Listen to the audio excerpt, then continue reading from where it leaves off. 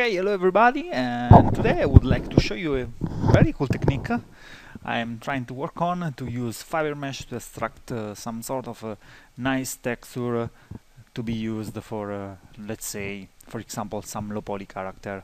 Every type of character that needs some sort of fur-like look, but without real fur, but having this in the texture and maybe in the normal map. So, to make this, I will also show you a couple of nice techniques, and first of all I want to, let's say that this model have already UVs, but in this case I want to create them from scratch. Let's say that we will use the UV master. So, first of all I want to work on clone, and that's it, and then I will simply try to create an unwrap. Okay, and I have already checked the check seam option, and we can see that the seams are pretty good, because I really don't want them to happen here in the face, and yes, here we have this nasty area, but it's somewhat hidden, so that's okay. I will copy the UVs and go here and paste the UVs. Okay, so let's check if it transferred well by doing this morph UVs, and that's it. Yep. Well, maybe here no, it didn't work quite well. This is not the type of UV layout I want, so let me try to make this again, and we are still in the clone. We have gone back, and then I will enable the control painting and maybe attract here up to this area, because otherwise we will have this face area that receives too few polygons. So we want this seam to happen all up. Let's see if now it works. Unwrap. Okay, and let's try to make a flatten. Yes, now it works. It's not symmetrical, but it doesn't matter. But now you can see that compared to the previous version, now we have a good flattening of this area and not all these polygons collapsed. So again, unflatten and copy UVs, go here and paste the UVs. And now we'll save these. Let me go here in this folder and create a new one. Okay, here it is. And this is our version. Let's say that we have created the UVs in another program. So let's go into preferences in ZBrush, and let's start from scratch, just to be sure that we have our tool list clear. Now we'll perform this macro just to get rid of the default material and the background gradient. So I'm loading back my tool now. Here I am. I experienced a little crash, but loaded this back, and this is the dog we have saved.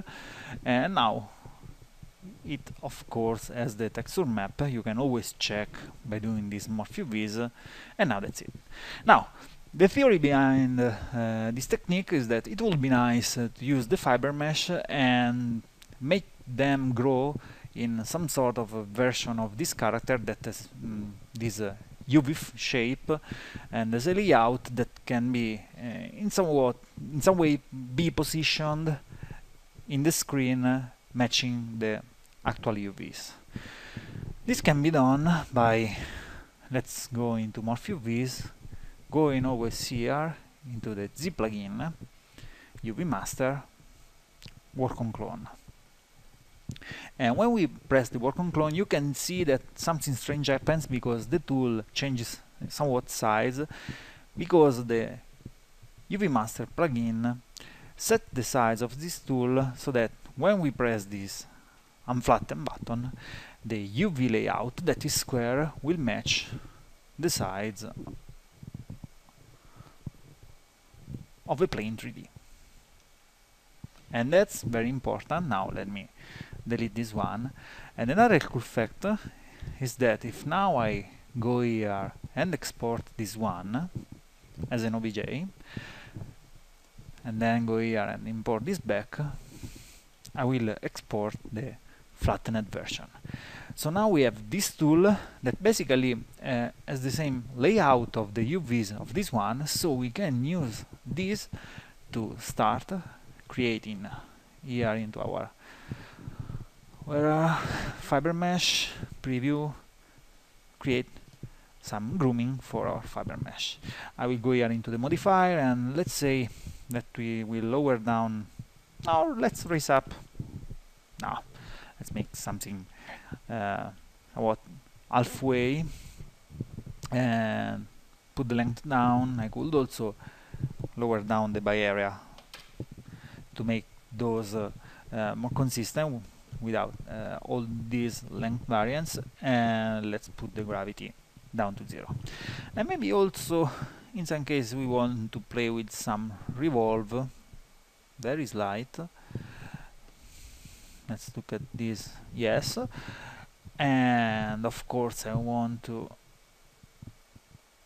put more segments, and we could also associate some random texture. Okay, just to be sure that we are creating the fibers with UVs. Then we can also deactivate this one, but just in case we want to use some texture to colorize these fibers. Okay, and then yes, we have the segments. The revolve radius is way too high, and let's also try to play with some clamping option just to make those nice clamps, and then accept this. Always yes. Okay, here we are, and now first of all we have to start making the grooming, and I like to use fiber mesh to make this type of effect, because really you can groom the fibers real quick. And when it comes to grooming, first of all I like to use the move brush, and I go here into the fiber mesh option in the brush menu and pull the preserved length up to 100, and maybe also let's pull up a bit this forward propagation and lower down the front collision tolerance to the value of 2, because we really don't want to have those roots to stick vertically. Okay, so based on the layout, you can see this also in polyframe. We have to select this one, and we can start to groom. And first of all I want to use a very hydro sides. Let's pull the dynamic off and pull all those air down to give this effect of them being somewhat flat, maybe too much. Okay, just try not to exaggerate. Okay, and now I will start to think about on how this fur will flow throughout these characters. So here in the legs it will go somewhat in this way. I'm not doing right now the face because it will take some time, and of course with this technique you will for sure have to fix the seams, but if you lay down well your UVs, minimizing the number of seams and the areas in which those happen, you can of course achieve great results.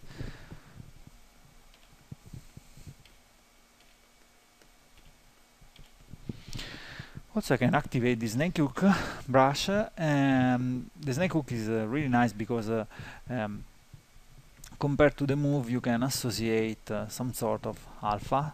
Let's use one of the default, let's say this one. Okay, but let's change this and raise the contrast up, and then transfer, and also add some sort of blur. We don't want this to be too sharp, and make a modified alpha. Okay, so now when I'm touching this you can see that I can really put some sort of waviness here in the fur, and it's amazing.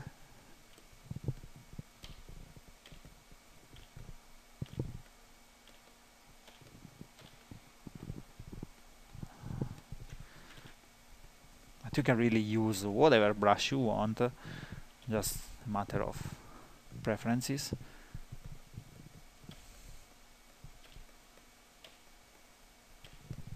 And I can also change to a spray mode to make this effect way more random. And let's try to cover everything like so. And we can always go into Photoshop and erase some areas, for example on the nose. You really don't want this. Okay, so let's call this done. And now I can deactivate the visibility of this tool and go here and append a plane 3D. Okay. Oh, I'm not sure if I made the groom in the right direction.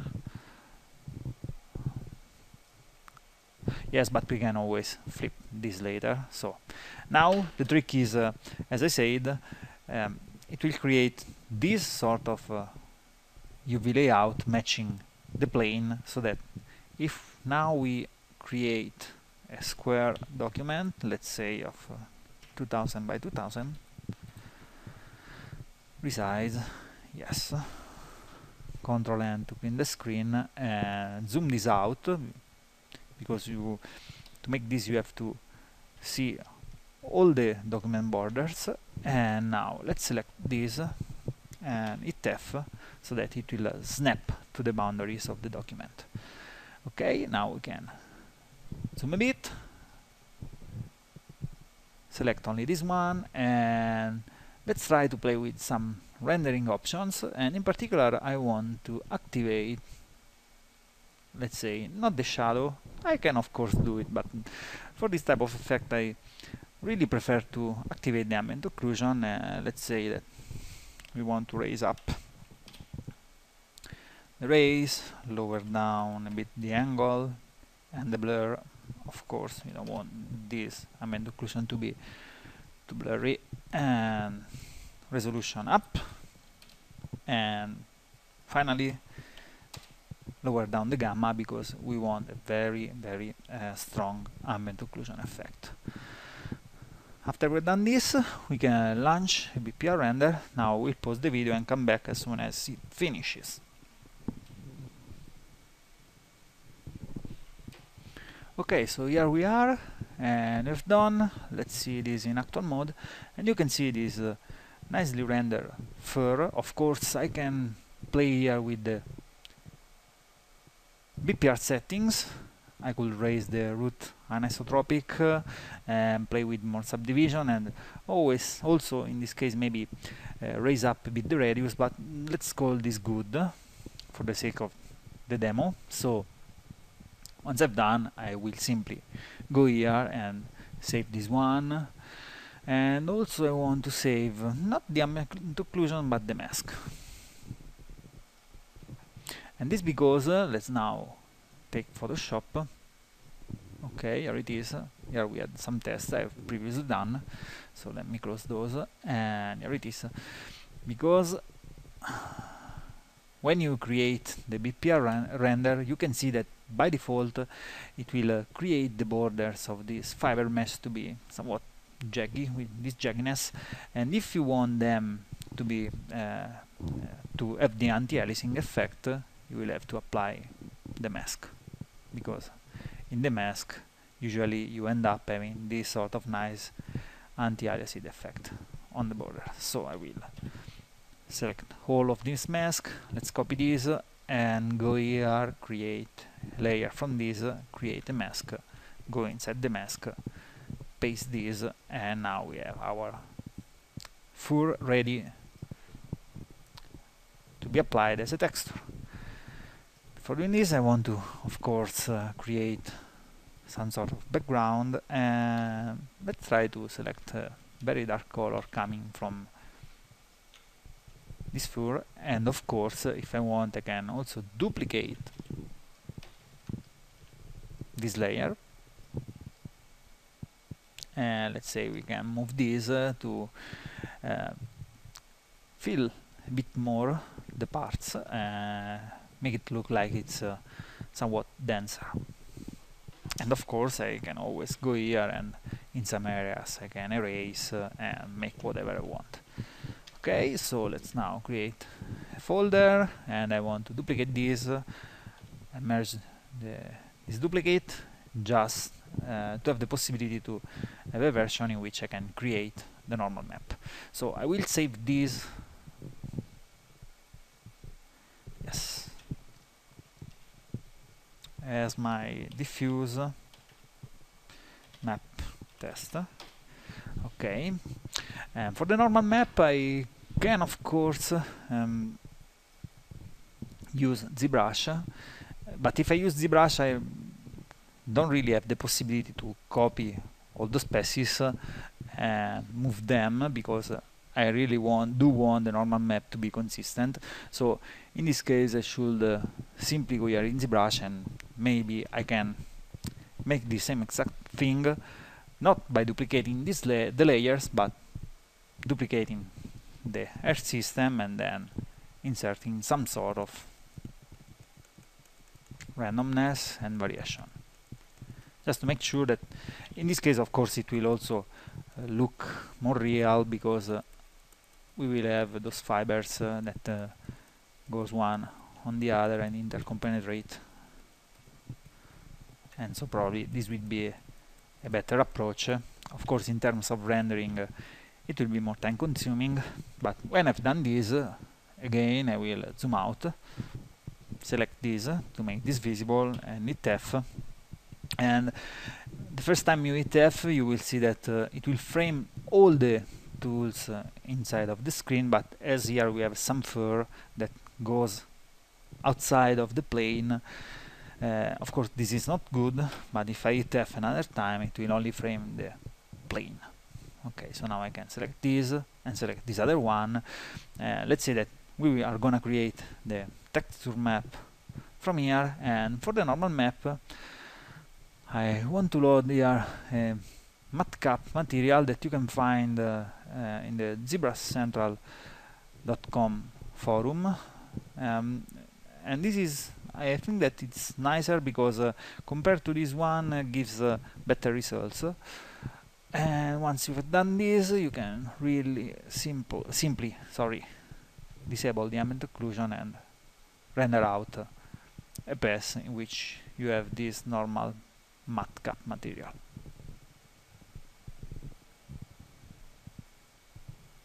Takes some time because there is a lot of fur.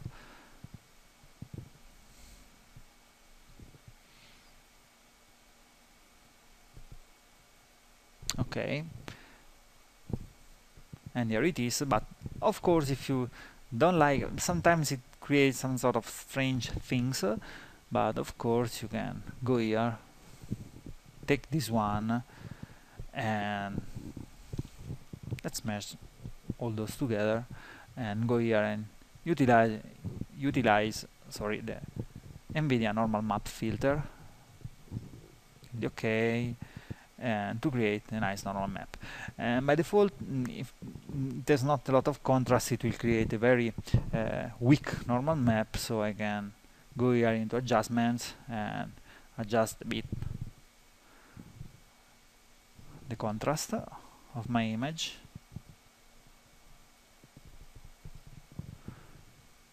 Or I can make this after creating the normal map, of course.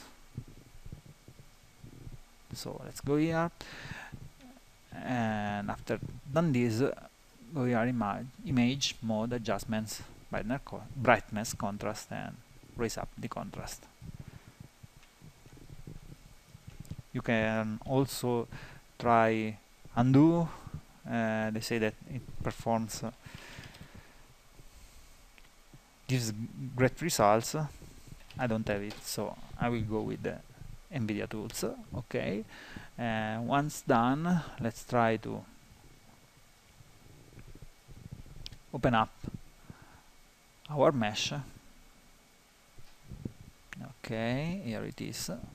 This is, oh no, I have to first of all export the OBJ for this version. Yes, so export this, and here it is.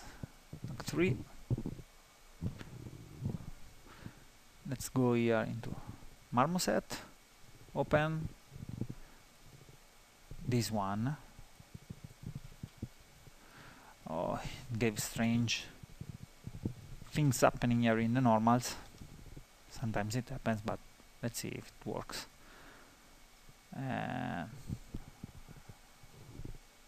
Let's apply this. Oh yeah, it happened because it created different chunks for my object. So I will pause for a second the video and export, re-export this one.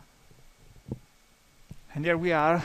I had to re-export this, and as you can see, also the map had to be flipped in the vertical because I've rendered in the wrong direction.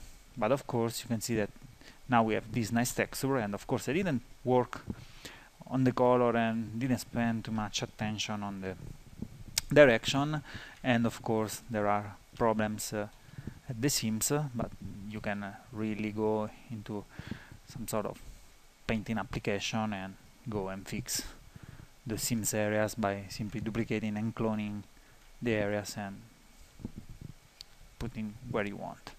But of course you can see that also the normal map came out pretty weak, but of course I can go back in Photoshop and make this stronger.